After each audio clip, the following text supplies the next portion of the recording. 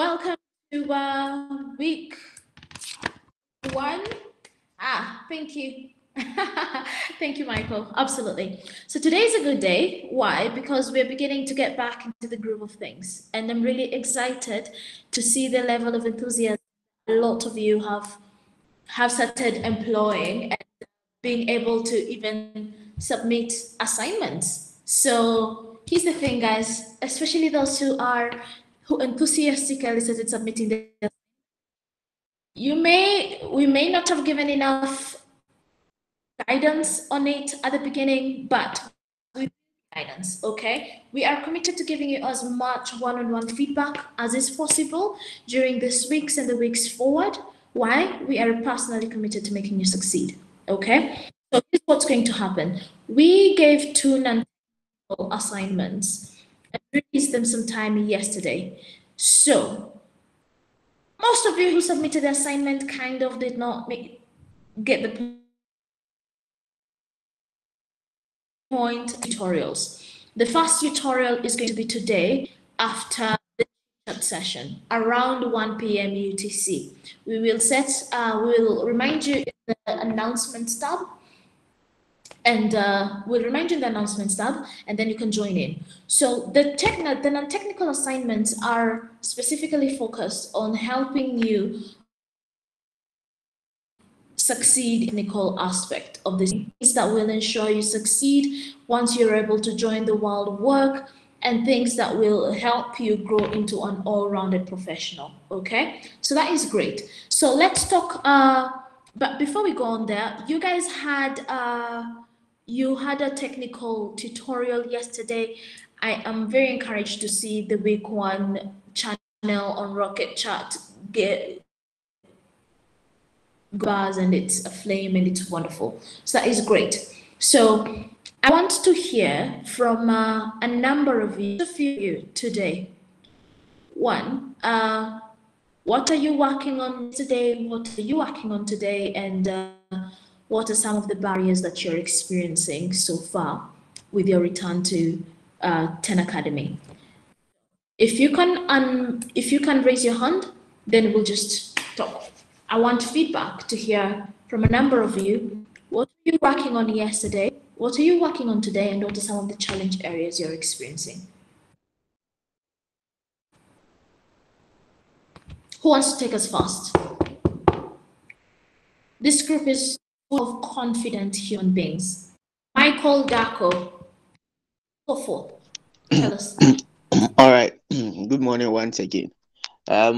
So where I am now is I'm trying to get the flow in my code. I actually have an idea where what the final project should be like, but actually to be able to find it, get it automated where you can just import models and abstract some of the things in there.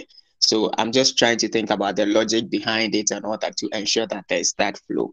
I think, and then trying to get myself abreast with some of the technical stuffs as well, to get to know some of the statistics and then the operations behind some of the stuffs that you would use to get your results. Yeah.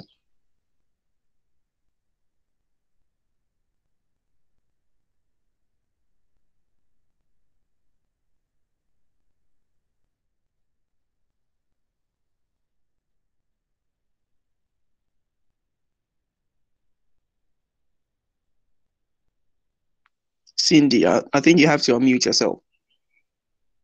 Oh, sorry. So, quick question. Is there any specific blockers that you have when you're coming to figure out the code stuff that you need help with, or you're good?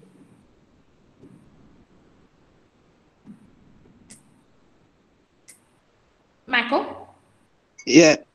No, I don't think where I have now, well, I think where the tutorial for yesterday is quite okay, and then I'll try and go through some of the resources too and find names where I could just add a few things to what was given there. So I think I'm okay. Okay, that is very encouraging to hear. Kate, you raised your hand. Could you tell us where you are now, what you're working on, and what exactly are any challenges, if any, you have? What did you work on yesterday? Hi. What are you working on today? And are there any blockers that you have today? Hi, good Hello. morning, Kate. Yeah, morning. I'm working on task one right now. My goal is to finish task one by the end of the day.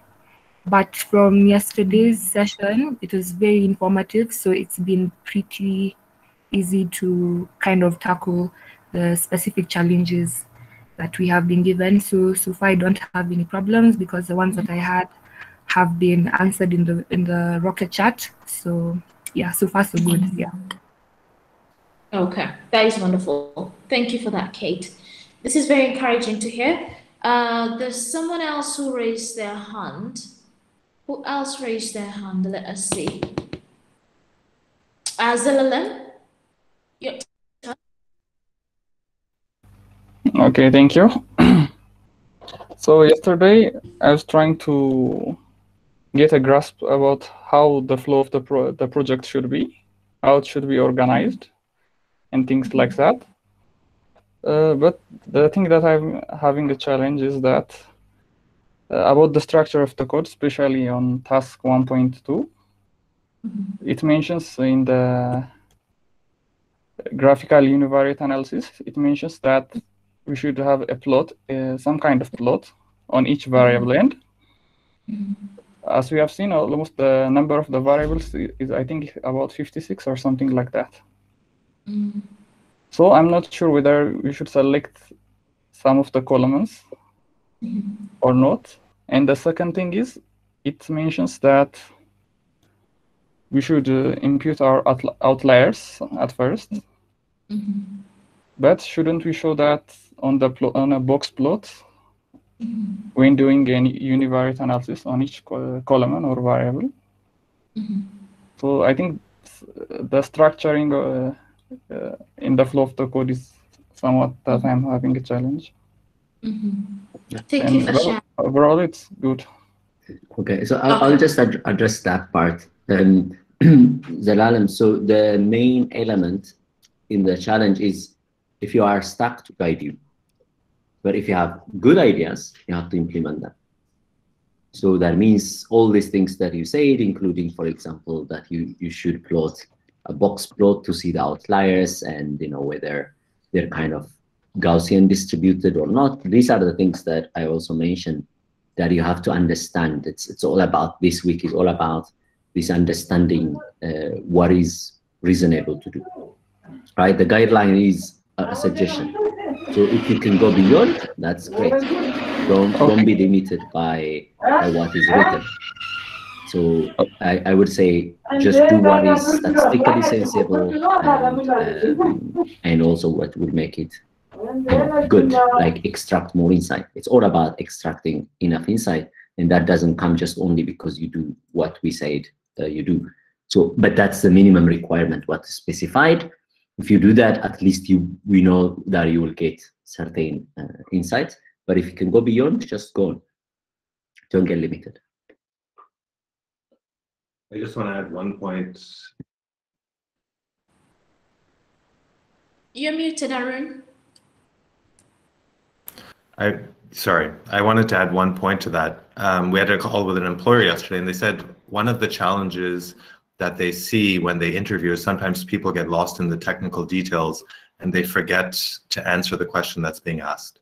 So let's keep centered on the overall business need here. As Abel said, you can implement whatever is interesting, possible in terms of technology, but we frame the question in you're trying to answer a question for the business, and this is a skill that we're also trying to develop. The code and the technology and the analysis serves a purpose, so keep that purpose front and center. Great, thank you for that. Anyone else who feels like they're in a position to tell us what they worked on yesterday, what they are working on today, and any other UL? You raised your hand. Please go on. Okay, thank you. So Good I morning. have some requests. This is going well. The instructions are very clear, and I'm trying to follow the instructions. Yesterday, from my side, I was having connection issues that I couldn't attend the tutorial sessions, and I found the posted videos on YouTube. That's why where my request begins. If it is possible, it is to increase the resolution of the videos on YouTube, especially on the tutorial sessions, because a lot of text is in there. That's my question.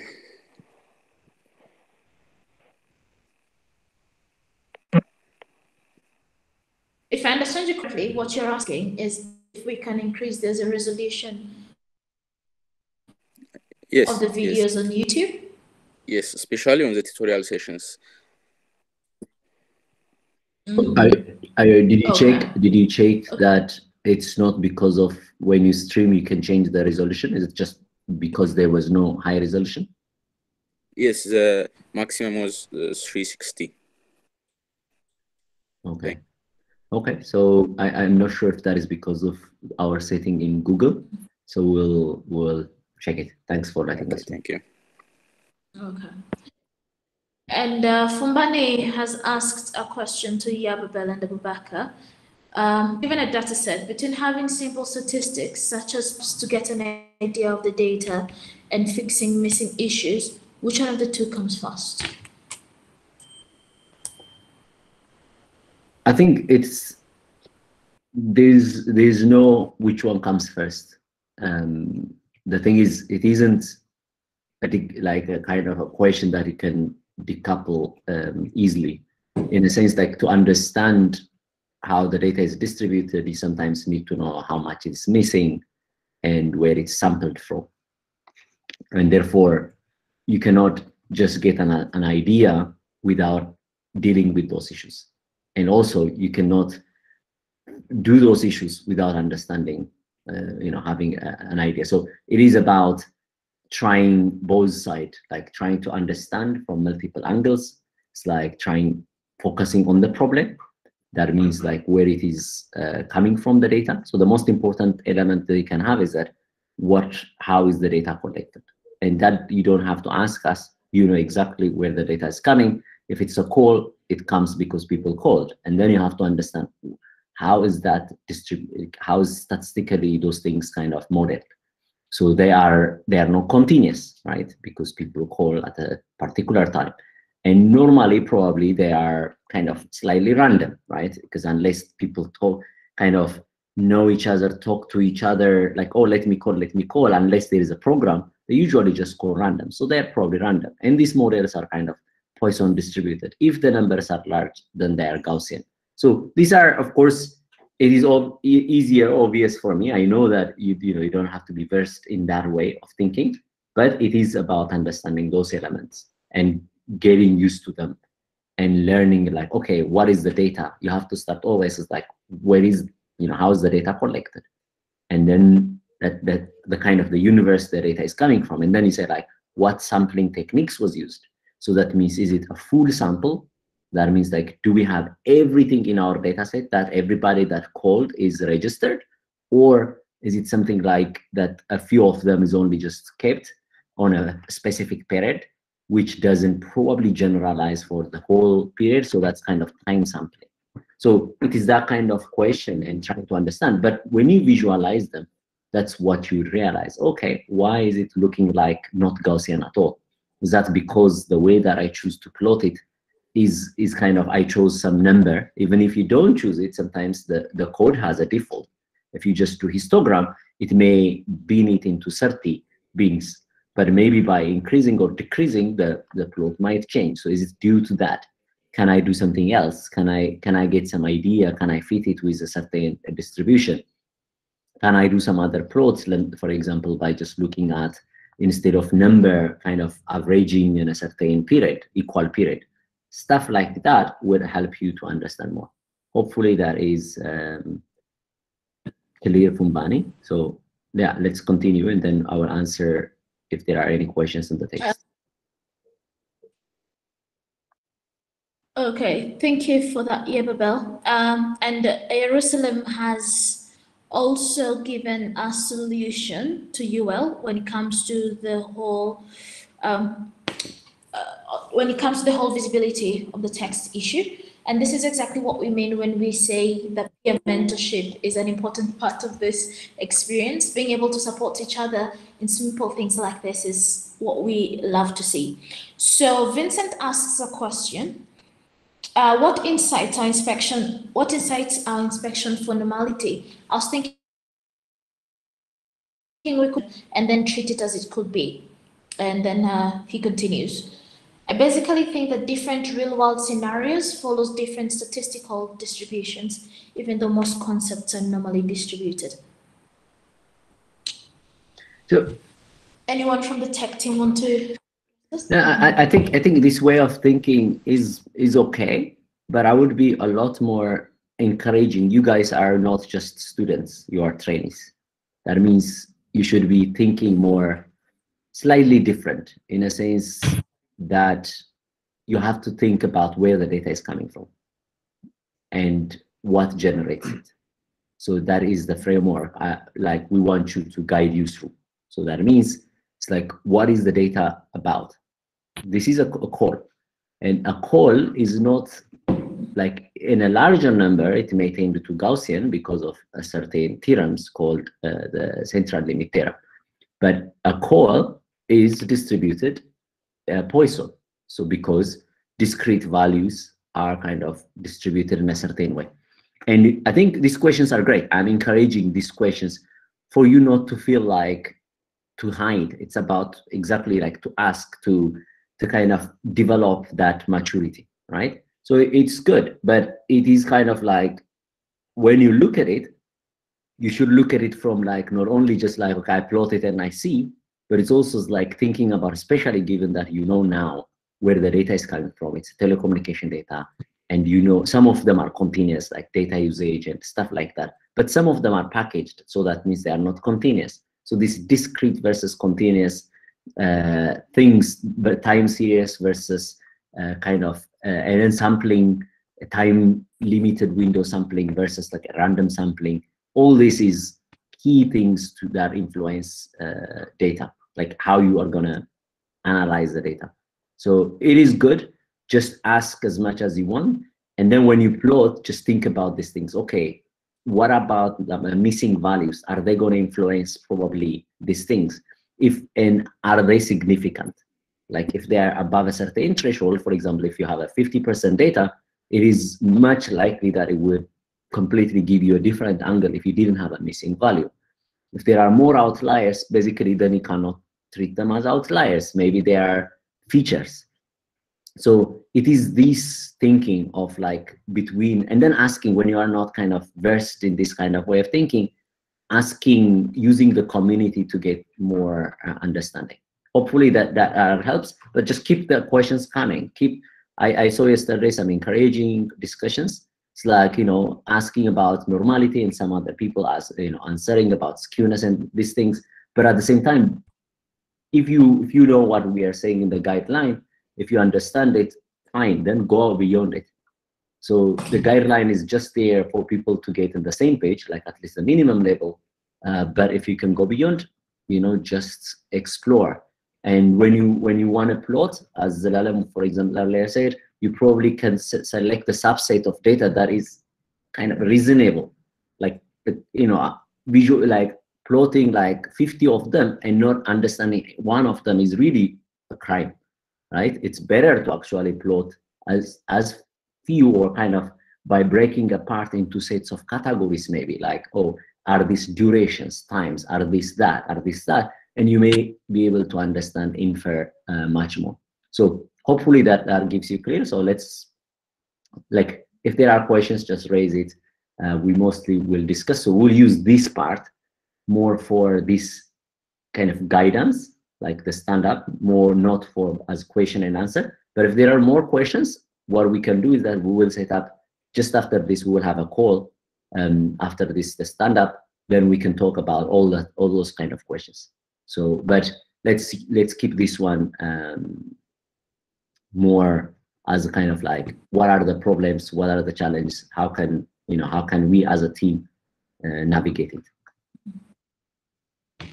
Okay, thank you, Ababel. And Blaise and Tedesse, I think you will be able to raise those questions that you have, especially on Rocket Chat. I feel like a number of you could use some additional time to go through some of those challenges you're having within the technical assignments and figuring things out.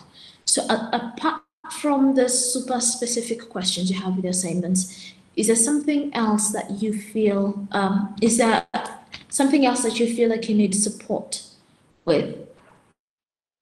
Either we handle the tutorials or something that you feel like you need support with when it comes to ensuring that your assignments are done on time. Anyone have any feedback at all? Maybe let me jump in and also ask if there are any questions around the non-technical assignments. Has anyone started? Yes.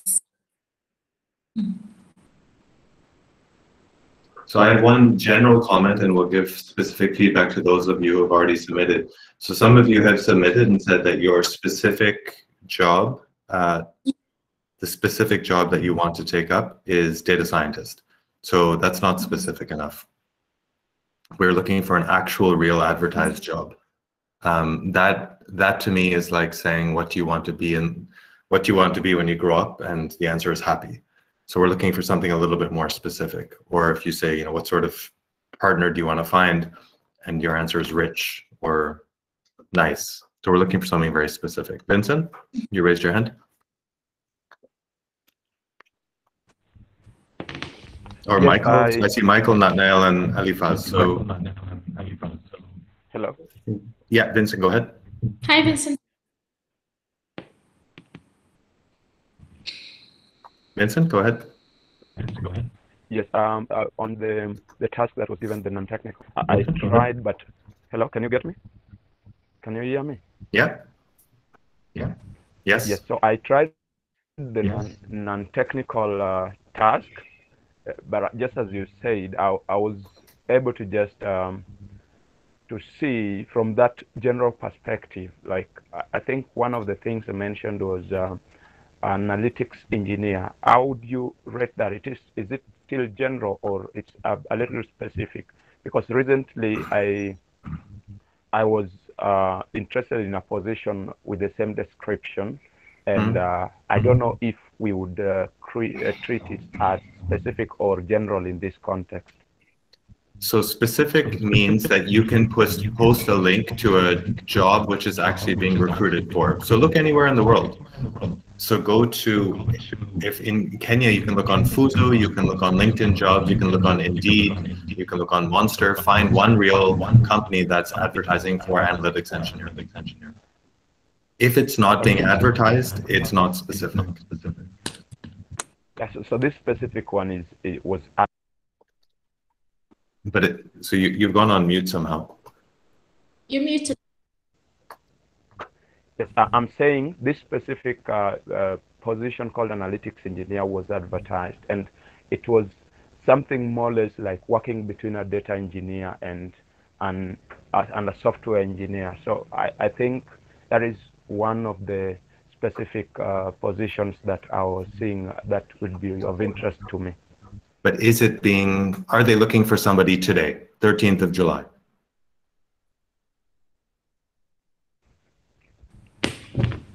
Yes. Okay, so if you can post a link to it, perfect. Great. Okay. It has to be advertised online. Okay. Yeah, that's what we're looking for. Okay, thank you. Yeah. Not now? Okay, hello guys. Morning. Okay, is it clear? Can you hear me? Yes. Can you hear me? Yes. Okay, thank you. I will start with the technical problems or difficulties I were having. So yesterday, I started working on the tasks that was given, but I'm having a bit of difficulty understanding and wrapping my head around the concepts like this statistical concept, like normalizing, data scaling, and everything. I may do the programming, but the wrapping my head around this statistical concepts is a little bit hard for me. You can code it, but without understanding it, I think it's no point. So I would be happy if there was a good tutor on making us familiar with those statistical concepts. And I'm trying to follow the tutorial and everything. On the non-technical, I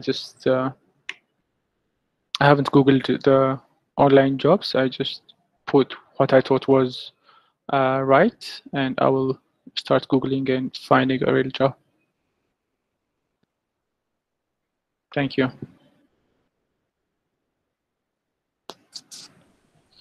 Great. Thanks, Nadal. Okay.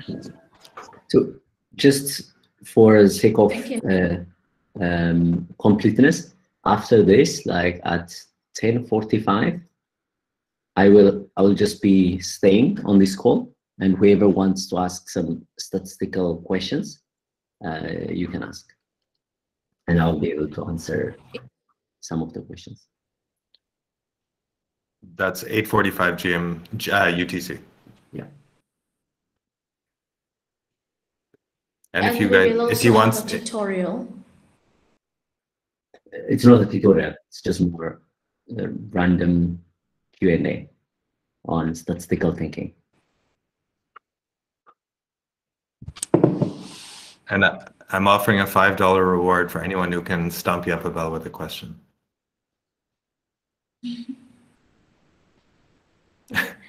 It's supposed to be a joke. And we will also have a tutorial on This call is super serious. It's supposed to be a joke. $5 to anyone who can stump you up a bell. Hopefully there's no black market dealing going on. Elizabeth, you have a question.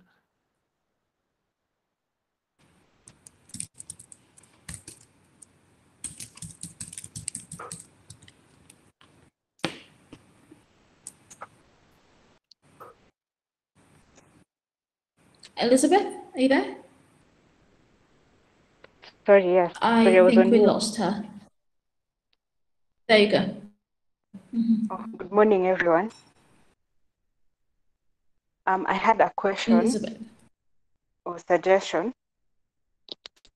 During the tutorial sessions, I don't know if it's possible to have like the materials that we'll be going through during the session put up on GitHub so that we can have direct access to the notebooks.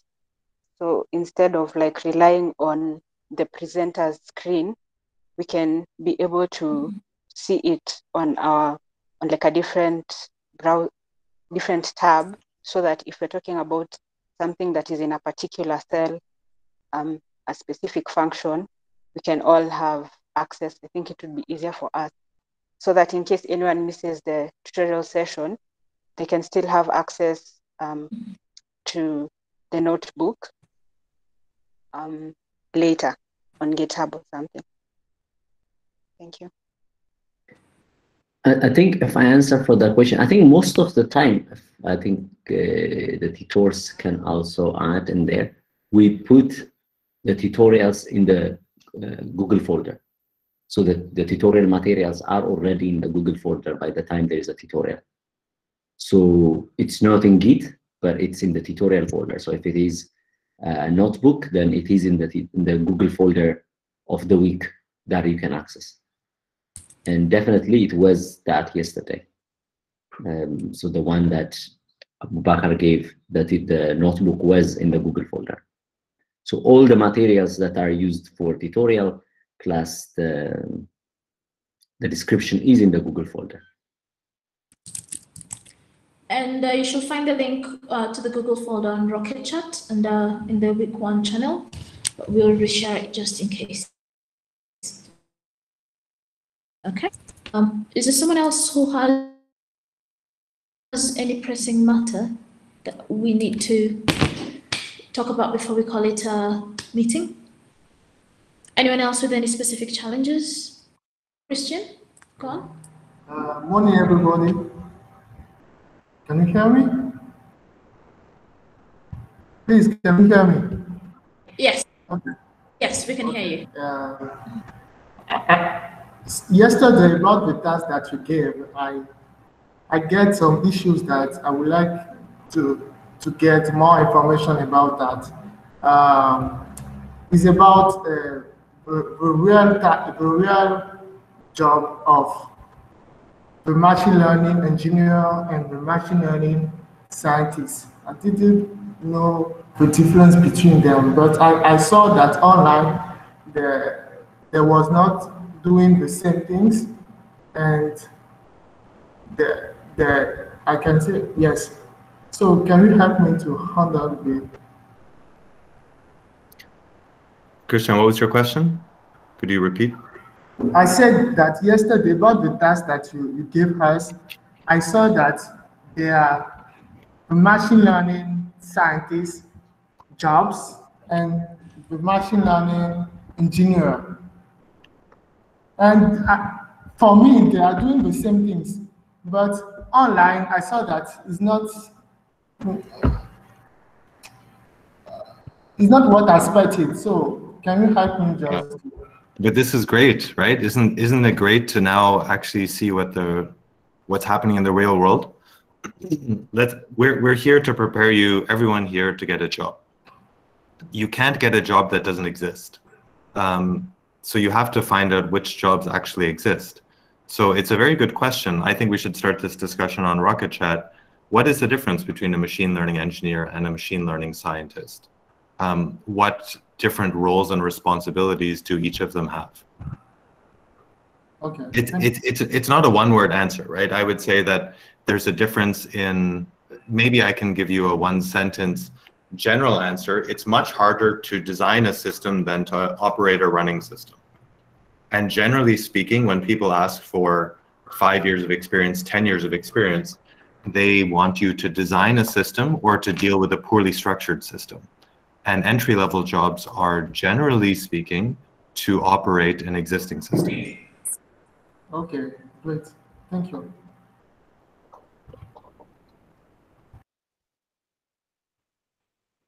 Thank you. And Blythe, please, I can see you have a series of questions that I'm sure are during your mini tutorial after this session. So please hang on to those questions, yeah, because we'll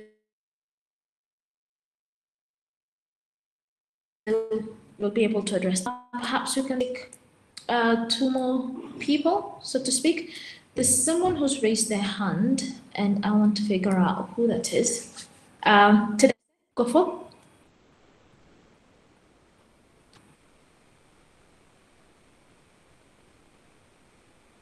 Tadesse, can you hear us? Tadesse? Hello. Okay. Hello, everyone. Can you hear me? Okay. Yes, we can hear you. Okay. On yesterday class, a little bit I'm confused on the description of the problem. Maybe if there is a chance to describe that problem in a brief way.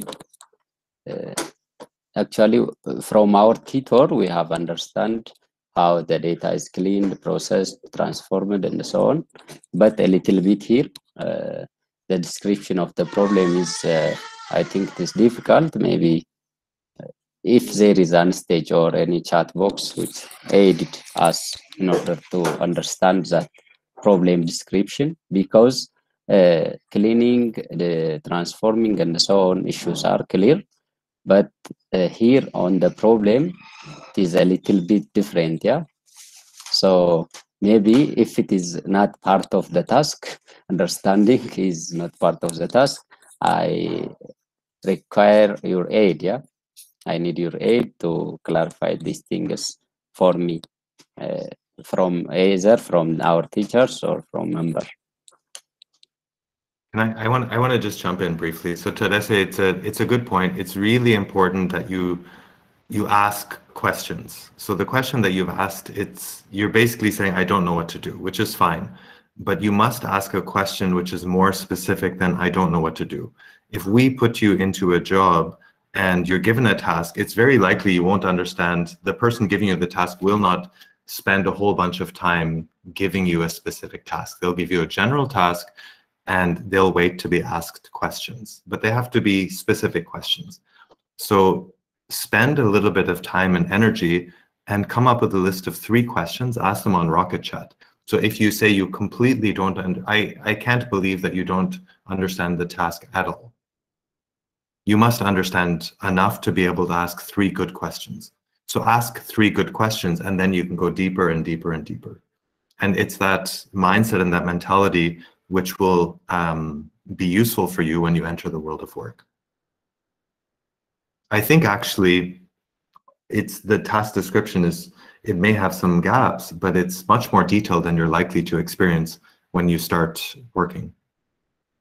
So ask, it's really, ask as many questions as you can. Yeah.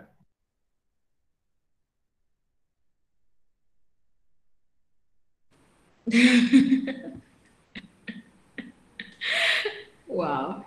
Okay. That looks like a dad joke waiting to happen. Thank you, Jim. There's anyone to tell us the answer. I think we have one more person. Christian, are you raising your hand again? Yeah. I would like to ask something about the son who did because with us yesterday. It's about normalization. I would like to ask you that before I normalize my data, should I take for account the, how can I call now, the size of the population? Hello. Hi, Arun, I think you're speaking, but you're muted. Okay. He was asking about normalization. Yeah, so repeat the questions again. Sorry, Christian. Yes, I said that yesterday you learned how to deal with normalization, and I said before I will apply normalization maybe on one variable, or did I take for account the size of the population? Because when you talk about normalization, it's about the distribution of maybe the variables. So before I will apply normalization, did I take for account the size of the population? So these are wonderful questions. Let's assume that we finished the stand-up, and then we go into the discussion, the statistical discussion probably, so that whoever wants to leave can leave. So maybe we can stop the recording and start the recording new, just so that it doesn't overlap. Yeah, so just I'm gonna do yes. Okay, thank you, sir. Absolutely. Okay, so I will answer your question, but also anybody who wants to ask or hear some of the questions and answers can stay.